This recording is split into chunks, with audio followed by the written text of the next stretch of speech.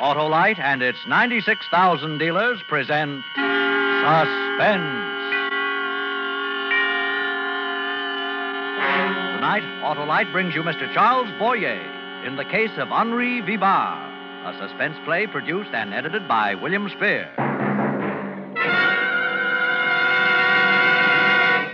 Oh, Mr. Wilcox, Filbert's taking me to the junior prom tonight. Isn't that exciting? Why, Dora, my tempestuous teenage neighbor, it's almost as exciting as that exemplary exponent of extra starting dependability, the Autolite Stay Full battery.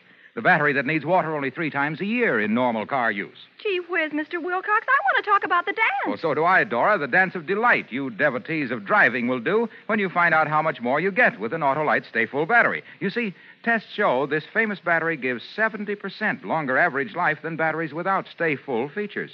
And those tests were based on SAE life cycle standards. Filbert's kept every dance in reserve. Reserve? That reminds me, Dora. The Autolite Stay Full battery has 3 times as much liquid reserve as batteries without the Stay Full features.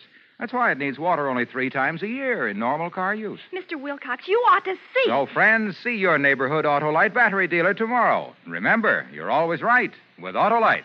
And now, with the case of Henri Vibard and the performance of Charles Boyer, Autolite hopes once again to keep you in suspense.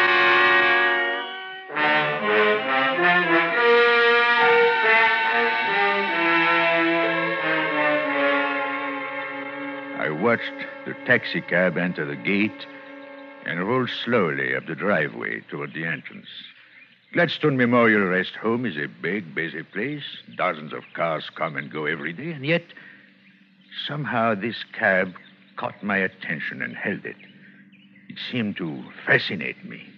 As it approached, yes, I got a definite feeling of menace from it. These warnings, these premonitions, they come to me whenever I'm in danger. Danger? What danger? The cab stopped just below my window, and a man got out. Sergeant Jack Freeman of the London Bureau of Missing Persons. He came here often, checking on new arrivals. Nothing to fear from Freeman. He's just a big, good-natured moron. But now he was assisting a woman from the cab. The sight of her made something snap inside my head. The woman was Mary, my wife. Mary, the sudden sight of her made me furious.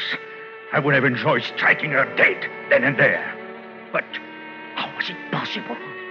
Mary, free, walking around like a decent woman? She'd been convicted of murder, sentenced to life in prison.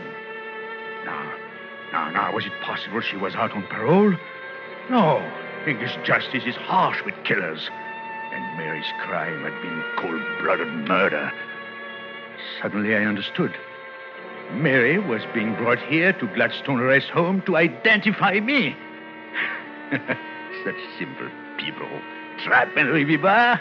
It was amusing. I might have a few unpleasant moments, but that would be all. I would make a fool of her. I'd always made a fool of her. I remained by the window for some time, planning just what to say and how to act. After a while, there was a knock on the door. Oh, this would be Dr. Sampson, the chap who runs this place. Nice fellow, Sampson. Not too smart, but... Come in. Good afternoon, Monsieur Leclerc. Oh, Dr. Sampson, come in. You have a visitor. Sergeant Freeman again. He'd like another chat with you in my office. Oh, Freeman, the bloodhound. Tell me truly, Doctor, does he ever find any of the people he looks for? Oh, indeed he does. Hundreds of them every year. Well, he has failed utterly in my case. With you, monsieur, he has a good excuse. Most victims of amnesia have people searching for them, friends or relations who can identify them. I'm beginning to think you'll just have to recover your own memory. Recover my memory? I wish I could forget. A few minutes later, I was sitting across the desk from Sergeant Freeman. I had the upper hand, of course, because I knew what was coming.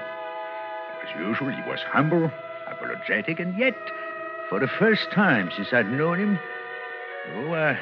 I got a definite feeling that he was deliberately trying to trap me, catch me in some trifling mistake. Yes, I have an instinct that warns me. Just a few more questions, Monsieur Leclerc. Well, as many as you like, Sergeant. You're looking very well. Oh, thank you, sir. Now, think hard, sir. Does the name Vibard mean anything to you? Henri Vibard? Vibard? Vibard. No, I can't say it does. How about Falmouth? Ever spend a summer at Falmouth down in Cornwall? Never heard of the place, Sergeant. Very well. How about the name Willard, an American, retired sea captain? Sickly old fellow in a wheelchair. Oh, tell me more about him, Sergeant. Well, sir, unless we're wrong again, you married his daughter. Oh, a wife and a father-in-law. You're very generous, Sergeant. Did you bring them along? Captain Willard was an invalid. He committed suicide. Felt he stood in the way of his daughter's happiness. Left a bit of money, though, about 10,000 pounds. I could hardly keep from laughing at Freeman. He went on telling how Mary and her father came to England on a visit, how I met her at Falmouth, how her father objected to our romance. Freeman had most of the facts straight, except that Captain Willard did not commit suicide. No, I arranged that little matter. It was quite easy. He suffered from a bad heart condition, took strychnine for it, so I managed to contrive an overdose for him. I put it in his pot of tea. He had bitter tea, I imagine, but then he liked it strong. When Mary and I returned from the beach, he was dead. But he didn't leave 10,000 pounds, more like 5,000. Freeman went on with the story, on and on. I'm completely wrong. You and Mary Willard were married, settled up Captain Willard's estate, which was practically all cash, then went up to London to live. Now, Monsieur Leclerc, does none of that strike a familiar note? You seem to think it should. Why, Sergeant Freeman? Because you've been identified from those pictures we took of you when you first came here. Really? Who? Oh, the woman, of course. Yes, sir. Mrs. Vibard says you are her husband. Well, she probably discovered that I have money, and... How? How could she possibly know that, sir? Well, you could have told her, Sergeant Freeman. Innocently, of course. It's no secret. Oh, I don't mind, but it makes me a perfect target for designing women. One moment, Monsieur Leclerc. Let's talk about your money for a while. Doesn't it strike you as strange that a man could walk into this rest home, as you did 3 years ago, carrying $200,000 in American money? Why, of course it's strange. Suppose you had committed a crime. Wouldn't it have been a perfect way to elude the police? Yes, but if I were a criminal, you would have my fingerprints. You said so yourself 3 years ago. Remember? You came here carrying nothing but money. No extra clothing, no papers, nothing by which you could be identified. Now, Sergeant, what sort of crime are we discussing? Murder? It would have to be murder. You detectives. And who did I kill? Well, to be honest about it, we don't know. Oh, just anyone. To be this woman's husband, I must have murdered somebody. Well, that makes her very attractive, I'm sure. Tell me, did she help me with the job? She was tried for the murder, convicted, and sentenced to spend the rest of her life in prison. Would you care to hear about it? Well, not particularly, but it's part of your job, and we've rather taken over Dr. Sampson's office. That's quite all right. I find this very interesting. Well, it's not interesting to me, because Freeman had the story all wrong. He just knew Mary's side of it, and there was so much she didn't know. We buried the old man, got married, collected the old man's insurance, then went up to London to live. It was very nice for a few months, but the money didn't last long. Very soon I was broke. Nasty feeling, being broke. Makes me nervous, uncertain of myself. Fortunately, just as things were getting really bad, I met an American friend, a chap I had met in New York a few years before, named Ned Blackburn. He had a lot of American bonds, hot bonds he called them, but he didn't know how to dispose of them. It was a simple matter for me with my connections on the continent. Blackburn stipulated one thing. He wanted to be paid in American dollars. That delayed matters for a few days, and finally, when I received the money, I decided not to share it with Blackburn. So Instead of keeping my appointment with him, I went to my hotel, sent Mary out on a fool's errand, and packed my grips for a quick disappearance. I'm very clever at quick disappearances. I was all packed, ready to leave, when there was a knock on the door. That startled me. If Blackburn didn't know where I was living, and Mary couldn't get home for an hour. Who could it be? Again the knock. My nerves steadied down. They never fail me in a tight spot. Hello? What is it? Sergeant Randall, Scotland Yard. Well, what do you want? Some information, that's all, sir. Did you attend the Palladium last night with a man named Nate Blackburn? Why, yes. Yes, I did. What about it? We're trying to find Mr. Blackburn. Do you have his address? Now, look here. I'm trying to catch a train. I know very little about Nate Blackburn, except that he is a thoroughly respectable businessman. You've been misled, Mr. Vibard. Nate Blackburn's a bad one. Tell me, did he talk to you about bonds? Bonds? What sort of bonds? Stolen bonds, Mr. Vibard. They're part of an American post office robbery during which 2 policemen were killed. Well, only today we traced the bonds to Nate Blackburn. But he seems to have disappeared. Now, this is too silly. Please, clear out. See me some other day. Oh, too bad, sir. I can't. We must get Nate Blackburn's address. Well, suppose I say I don't know it. Oh, I can't accept that, Mr. Vibard. Perhaps you better come along with me to the yard. If you can convince Captain Nichols... Now, one moment, please. Blackburn did give me his address. Well, if I remember it and give it to you, will you go away and stop bothering me? Mr. Vibard, I asked you a simple question. All I want is an honest answer. All right. I'll give it to you. Blackburn lives at the Afton Hotel, Suite 618. You dirty, rotten, scurvy rat. No. I mean it. He's probably there right now. Here, I'll get him on a telephone. Never mind the phone. Of course he's there. Waiting for you to show up with our money. Where is it? What became of your English accent? Come up with that dough and quick. Well, I don't have it. I put the money in the mail. I've been tailing you all day. I saw you sell the stuff an hour ago. Come on, Vibard. I want the money. That gun doesn't frighten me. You wouldn't dare kill me. No, but I can put a couple of slugs in your legs. How about that? Want to be a cripple the rest of your life? No, wait. Wait. I intended to deliver the money to Nate personally, but, well, since he doesn't trust me... Now, please, put that gun away. There, that's better. I have an aversion to firearms. Where's the money? There, in that grape on the table. Huh? The small one. Good. Old bills. Not in sequence. Can't see any marks. Drop that money. Huh? Hey, what's that thing? A gun? Put that money on the table. Let's see that gadget. Stand still. Don't move. Don't tell me it shoots real bullets. Stop. Stay where you are. Stay away from me. Give me that thing. Stop, I said. I'll shoot. Come on, hand it over. No. You jerk. You silly... He fell dead right at my feet.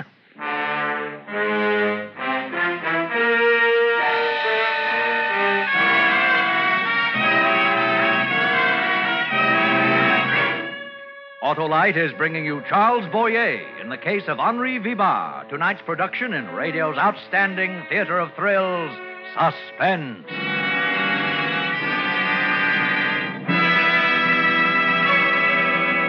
Hey, Dora, what's the matter? You look blue. Filbert just called. His car wouldn't start because the battery's dry, and now we can't go to the dance. Dry your eyes, my pretty neighbor. I'll lend Filbert my car. Oh, gee, thanks, Mr. Wilcox. You're wonderful. No, not half as wonderful as the Autolite Stay Full battery, the battery that needs water only 3 times a year in normal car use. If Filbert knew that, he wouldn't be stuck. Oh, now, don't be hard on poor Filbert. He just hasn't heard that the Autolite Stay Full battery has a fiberglass retaining mat, protecting every positive plate to keep the power-producing material in place for longer battery life.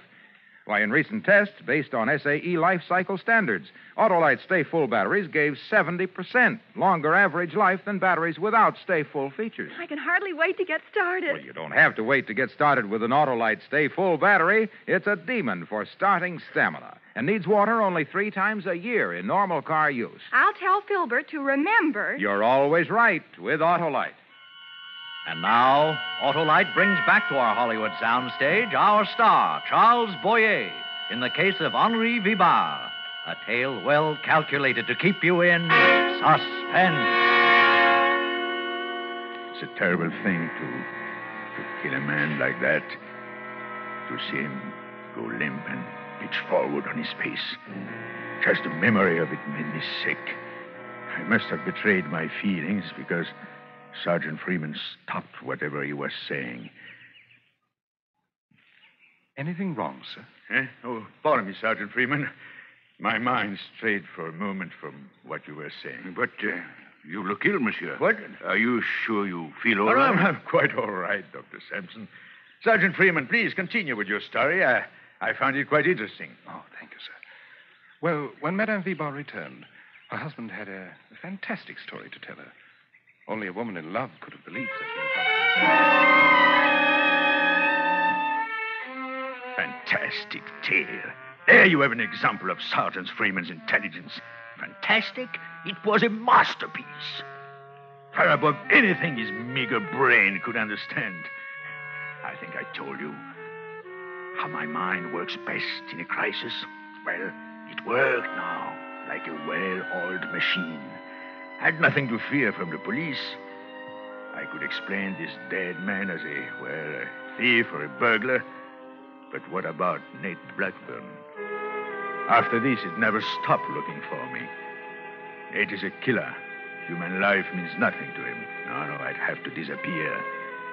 Make it absolutely convincing. Well, I could do just that. No one, not even my adoring wife, would ever hear of me again. I would dissolve into thin air and take $200,000 with me. The sight of the dead man sickened me. So I dragged him into the bedroom and closed the door. Then I sat down and planned out every detail of the wonderful scheme. Of course, I wiped my fingerprints from the little gun I had used and left it on the table where my wife would be sure to handle it. Funny thing, Nate and I had talked about fingerprints. He had bragged that none of his men had ever been fingerprinted. Neither had I. Maybe that's what gave me the inspiration. By the time Mary came home, I had every detail of my plan. Hello, dear. Your man didn't show up, maybe. Henry, what's the matter? Mary, I'm in trouble. Trouble, dear? What? I killed a man. Henry, don't fool about such things. I'm not fooling, Mary.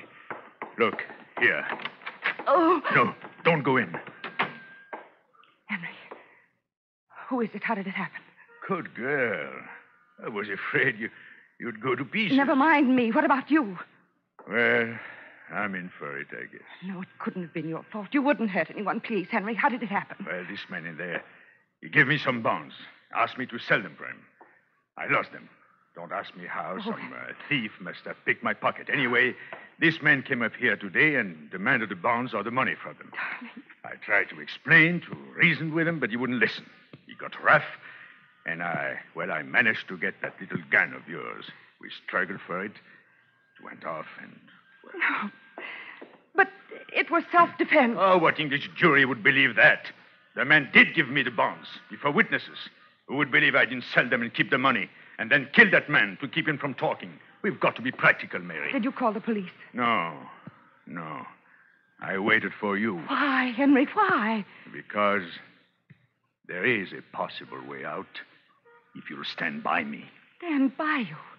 Why, I'll do anything you say. Mary, it will take nerve. If you weaken... Henry, you're my husband. I love you. Tell me what to do, and I'll do it.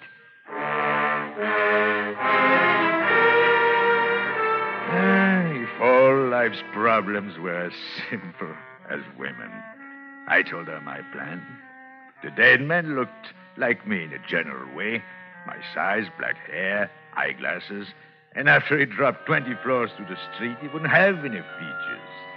Mary would simply hurry downstairs, perhaps a bit hysterical, which shouldn't be difficult in the circumstances, identify my broken body, and allow herself to be consoled. Could be suicide or an accident, whichever suited her. Only she forgot. She forgot about the bullet in the man's body. Yes, the bullet that would convict her of killing her own husband. My plan was a great inspiration, but It had one terrifying angle. To make identification complete, I had to change clothes with a dead man. That was a fearful ordeal, a nightmare, but it had to be done. It was almost too much for me, but I think I told you, I'm equal to anything if I put my mind to it. But I'll take to my grave the horrible memory of dragging that body to the bedroom window and pushing it through.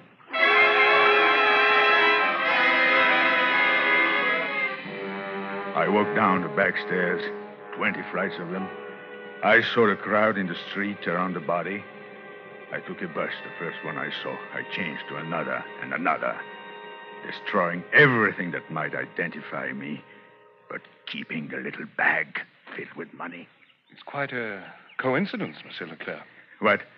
I didn't get that. I say it's quite a coincidence that you came to this rest home the day following the murder of Henri Vibard. Well, very well. Make the most of it. Dr. Sampson, do you consider that coincident? I had to come here sometime. Yes, Sergeant Freeman. Since he's here, he had to come sometime. Well, apparently you've brought this woman with you. Bring her in. Let's get through with this farce. Thank you. Perhaps that would be best. Madame Vibard, will you come in, please?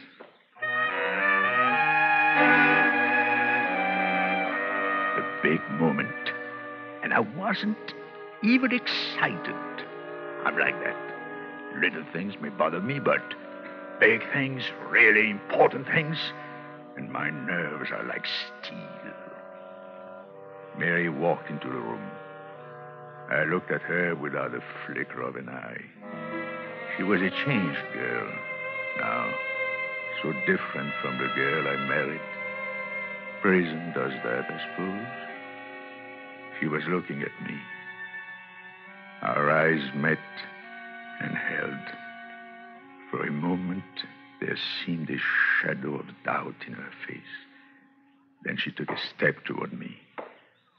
Hello, Henry. Now, young woman, please. Don't try to involve me in your troubles. I have plenty of my own. Henry, it won't do. You can't get away with it. Now, Dr. Sampson, this woman is either crooked or crazy. Let's take this calmly. Madame Vibard, you're positive this man is your husband? Oh, yes. This is Henri Vibard. He pronounces it Henri. Never mind the pronunciation. Is he the man? Yes, sir. He's changed a little. It's only 3 years. But he looks older. His hair has turned gray, and he isn't wearing his glasses, but he's the same man. Glasses? One moment, please. I never wore glasses in my life. My vision is perfect. Monsieur Leclerc, that is your name. Suppose you try to read this newspaper without glasses. Oh, no. Look, I'm in no mood to give demonstrations just to please. There, you see, he doesn't dare. Make him try. He can't read a word, I tell you, not a word. Monsieur Leclerc, it might be expedient. It would certainly settle the issue once and for all. Oh, very well, Doctor. Since you suggest it. Give me the paper. I pretended to be nervous, just to give them a thrill. Then I opened the paper to the want ads. Read them off glibly. The small print. Glasses? I've got eyes like a hawk. Mary didn't know that because the summer I met her, I was avoiding the police, and part of my disguise included glasses and touching up my prematurely gray hair. I never told Mary. I didn't know how far I could trust her. When I finished reading the paper, Mary just stared at me, unable to believe the evidence of her own eyes. Silence for a moment, then... I'm sorry, sir. Well, perhaps this young woman can think up some other difficult trick she'd like me to perform. Trick, it was a trick. He can't read. Madame Vibard, we've had quite enough. No, this is my husband. He's fooled you. That's all that paper. It's a trick. Of course, a trick. I did it with mirrors. Young woman, you're not clever. You've got plenty of nerve, all right, but you're not clever. No. Why didn't you say I have a mole on my right shoulder, a small scar on my hip, and very flat feet? Almost anyone could have told you these things. I use a swimming pool every day. Sergeant Freeman, I can't applaud your part in this. For 3 years, I've done my best to help you, because I thought you were trying to help me regain my memory and take my rightful place in society. But I must tell you, sir, I no longer feel that way. Not after you try to connect me with this jailbird. Jailbird. That's right. Henry, I'm a jailbird, and I deserve to be. I helped you, and that was wrong. But don't think you're safe. I'll rot and die in prison, but you won't know about it. You'll be dead. For heaven's sake, take this woman away. Yes, Sergeant. Come along, Madame Vibard. No! Let me tell him something. Have you forgotten Nate Blackburn, Henry? Well, he hasn't forgotten you. Blackburn. Nate Blackburn came to me in prison, and I told him the whole thing. By tomorrow, he'll know right where to find you. He knows. Now. There, in the doorway, stood Nate Blackburn, a gun in his hand. He was smiling. Dr. Sampson and Freeman started forward, but he waved them back with a gun. No one spoke as he walked across the room and stopped in front of me. Hello, Frenchy. Well, there's some mistake. Yeah, but you made it, Frenchy. I had a hunch you'd get together with your wife, sooner or later. I spent a lot of time and money keeping an eye on her. Look here, my man, put away that gun. That sort of thing doesn't go in this country. You're right, Copper, I know. Only this is a special occasion. You won't get a mile away. I know that, too. No, Blackburn, I'll give you the money. What money? Will that bring back Jack Randall? Will it put this girl back in circulation? Ned, listen to me. I can explain if you let me. It wasn't like you think at all. Nate, we used to be pals. Remember? New York, San Francisco, Paris. We had lots of fun. I bailed you out in Rio. I'll make good, Nate. I swear I will. Only... No, don't! I can square it. So,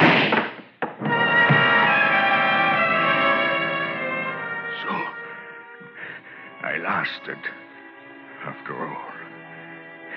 You didn't think I could, did you, Doctor? You don't know me? Anytime I really try, I can...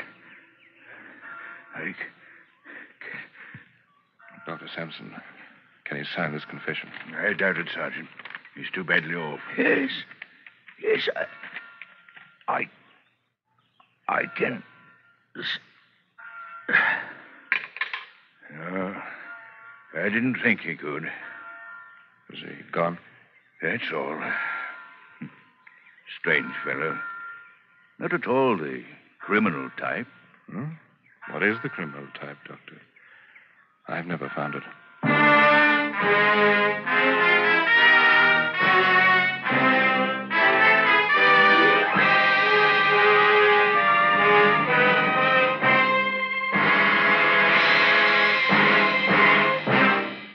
Suspense, presented by Autolite. Tonight's star, Mr. Charles Boyer.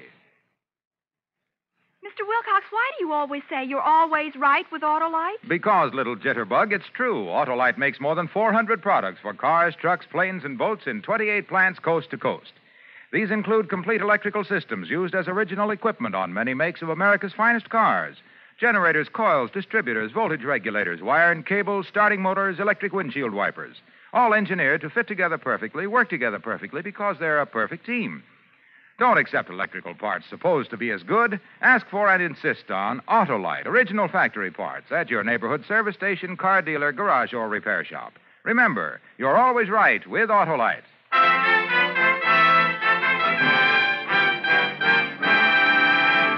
Next Thursday for Suspense, our star will be Mr. Broderick Crawford. The play is called Deadline, and it is, as we say, A tale well calculated to keep you in suspense. Tonight's Suspense play was produced and edited by William Spear and directed by Norman MacDonald. Music for Suspense is composed by Lucien Morawek and conducted by Lud Gluskin. The Case of Henri Vibard is an original play written for radio by Bradbury Foote.